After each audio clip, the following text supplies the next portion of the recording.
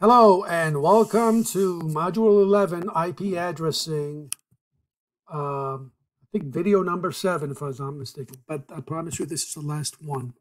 All right, but it's very important. This is a fundamental in this course. You need to know about something. So by the time we're finished with this video, you'll have everything that you need to know, everything, including questions they may ask you on a CCNA test when it comes to IPv4 addressing and subnetting. All right, we left off last time with the Class B network. So I answered the questions for you. So please verify that this is what you got, and here is the chart. So fill that in, okay? And remember, you're typing whatever I'm going to ask you later on. And when you're done writing, submit that as homework. All right? So I think we're left off here, if I'm not mistaken, right? Okay, see what you can do. Verify that these are the answers. If you have any questions, please ask me in class. And by the way, this is our topology. Is your LAN A, LAN B, LAN A, LAN B, LAN C, and link A between RA and LAN RB, and this link between RB and RC. All right? So there's your chart. All right, so we're done with everything that you need to know about subnetting. That's it. Just follow step by step what I told you. You'll be able to get it right. You don't have to get into the binary. By the way, there are the videos in the chapter in the online CCNA in Neticat. They're very good. If you watch them, you'll see one way or another it's pretty much the same thing. You got to be able to do this without going to Google and trying to figure this out. Okay? And the reason we're doing this is because you're going to be asked questions on the CCNA test and probably on an interview. IPv4 is not going away anytime soon.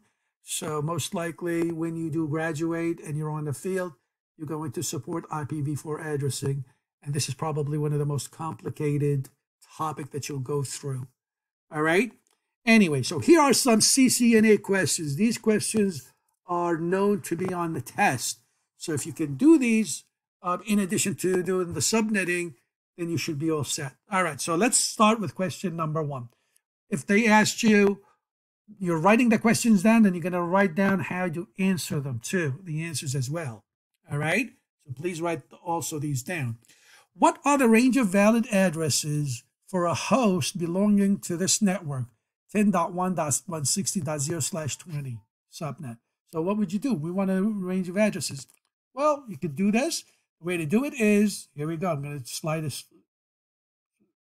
one slide. So the first thing you're going to do is you're going to take the /20, convert it into decimal format from the chart, right? Find the block size.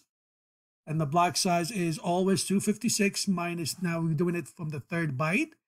256 minus 240 is 16. And then the first address is 10.1.160, right? .0. And then the second address, you write it underneath, you write the 16. You add the 16. Remember, the first IP address is the old one, and the second one is 10.1. Now you got to add 16 to the third byte. Why? Because the block size was figured out from the third byte of the mask. And the reason we use the third is because the last byte was 0. I have to move over and take away 240 from 256 from the third byte. So 256 minus 2 is 16. And therefore, we add the 16 to the third byte of the original address to get the second IP. So there's my 2 subnets. All right. These will be whatever, And then here's your first address, .1. You add a 1 to the 0. And then the last IP address, if you look down and you see a 0, the rule was, if you see a number, you subtract the 2, right? But if you see nothing, you move over, subtract the 1, and then .254. Always ends with 254. So .1, 2.175 to 254. So the valid IP addresses for this range is 10.1.160.1, 10.2, 10.1.175.254. All right? All right, here's a second question. Given an IP address of 192.168.1.42 with this mask, 255, 255, 255, 248. By the way, this is slash what? Think you can do it? 24 and 4 ones, slash 28. That's right. What's the mask address? Well, what is the subnet address? Well, you got to do the ANDing like we did on IP addressing when we did the ANDing, right? So 192 ended with 255 is 192. 168 with 255 is 168. 1 with 255 is 1. And we are ending 42 with 248. Is 42 in binary and 48 in binary. And when you add them, all right, whenever you see ones, only here and here. So when you add this, it's 32 plus 8. 32 plus 8 is 40. So you put it at the last byte. So it's 192.168, 1.40, and it is a slash 29 actually. 248 is slash 29. That's right, not slash 28. Slash 28 is 240. Right, so there's your address. So it's easy to make a mistake, so be very careful. That's 29 ones, not 28. All right, here's another question. Write this down. Oops. The enterprise has decided to use a network address 172.16.0.0. The network administrator needs to design a classful addressing scheme to accommodate 3 subnets, 30, 40, 50 hosts. What is a subnet mask? We never did, by the way, classful. But the way to do classful, it's much easier than to do classless. Classless means, you go with the largest number of hosts, what we've been doing, and then you move on. You'll have different slash numbers, right? Classless means every network can have a different subnet mask address, different slash. For classful, all the networks have to have the same slash. So for all the network to have the same slash, you got to accommodate the largest number of hosts, and everybody gets that. So looking at 50 hosts requires this slash.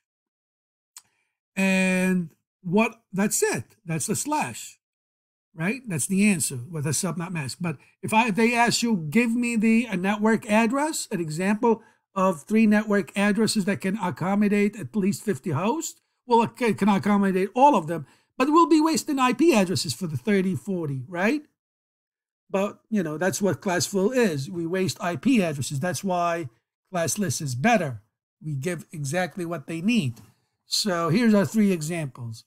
168. Remember, the red ones are always the bits that are used to create the masks because we're doing slash 26.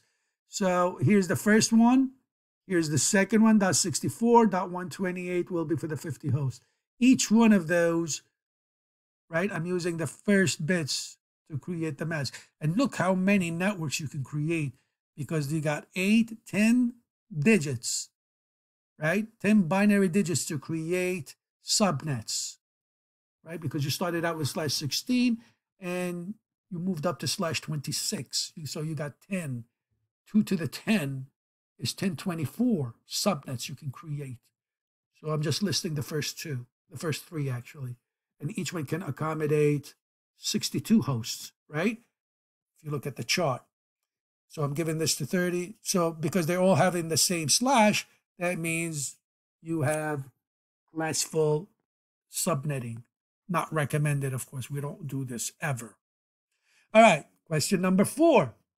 Find the range of valid IP addresses and the broadcast address for this.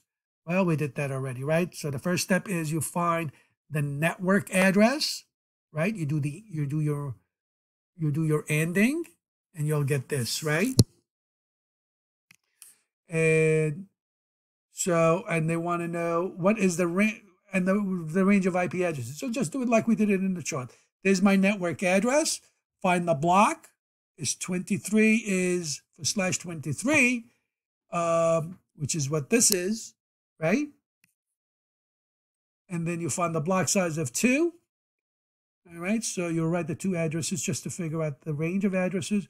So the first address is going to be .1, and when you look underneath, you don't see anything. You have to move over, subtract the 1.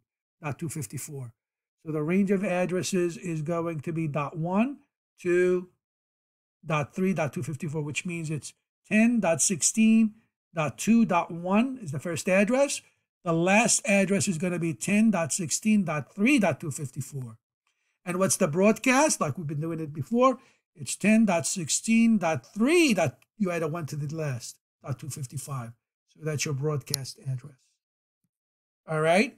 You do not, once you do the ending, you do not just put 255 at the end. That would have been a mistake, right? Because you have a /23. It would have been okay if it was /24. So you got to do this if it's something /, okay? So be very careful.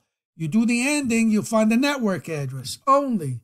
And then you got to do this, finding the block size to find the range of addresses, and then you'll be able to find what the broadcast. Okay, just don't do a quickie and just put a 255 at the end. That's when they'll get you. Okay, question number 5. Given a Class C IP address is subnetted with 30 subnet masks, how many valid IP addresses are there available? Well, /30 is this, block size is that, and then you do the same thing, right? You add the block size and you'll be able to find. There's only 2 addresses for /30. We know that already. Question number 6.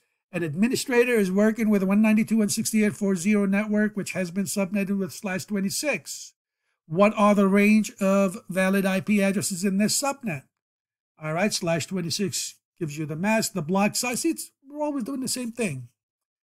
And then just add the addresses, find your /26s, and there's your range of IP addresses for all of them. Question number 7. What is the reason we assign an IP address to a switch, which means really we're assigning it to the virtual VLAN interface, right? You type INT VLAN 1 or INT VLAN 10, that's the management VLAN. Why do you assign an IP address to a switch? The only reason you would assign an IP address to the switch is because you are thinking of remote access. You're going to Telnet or you're going to do SSH to manage it, all right? Otherwise, if you're always going to be connected to the switch with a console port, you never need to assign it an IP address. You're always going to be next to it, right? Not assigning it to an IP address, nobody will ever be able to Telnet or SSH into your switch remotely. All right, question number 8. Give me some examples of IP addresses. Private IP. This is an IP. And, well, here's a private IP, 172.16.20. Remember, private IP addresses lie between 172.16, anything that starts with 10, and it doesn't matter what the next 3 bytes are. Anything that starts with 172.16, and it doesn't matter what the last 2 bytes, all the way to 172.31. So 172.17, 172.18 is good. That's a private all the way to .131, 172.131. And it doesn't matter what the last 3 numbers are. 172.32 is no good. That's not a private.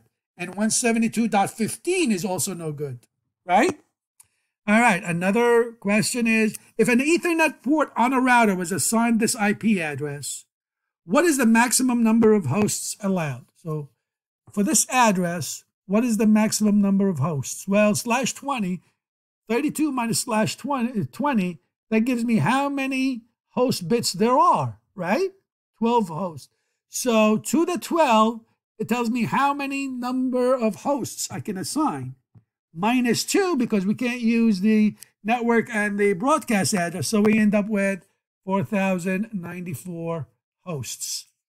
All right, perfect. So that will end the subnetting and the typical questions that are asked on a CCNA test. All right, so you got everything that you need to know about IP subnetting. If for any reason you ever need to review, these are the videos that you go. Remember, Chapter 11 videos for subnetting. We covered everything that you need to know in that chapter. All right, please write down everything that I told you. Well, write down everything that you've seen on the screen, right? And submit that as homework. And I'll see you in Chapter 12.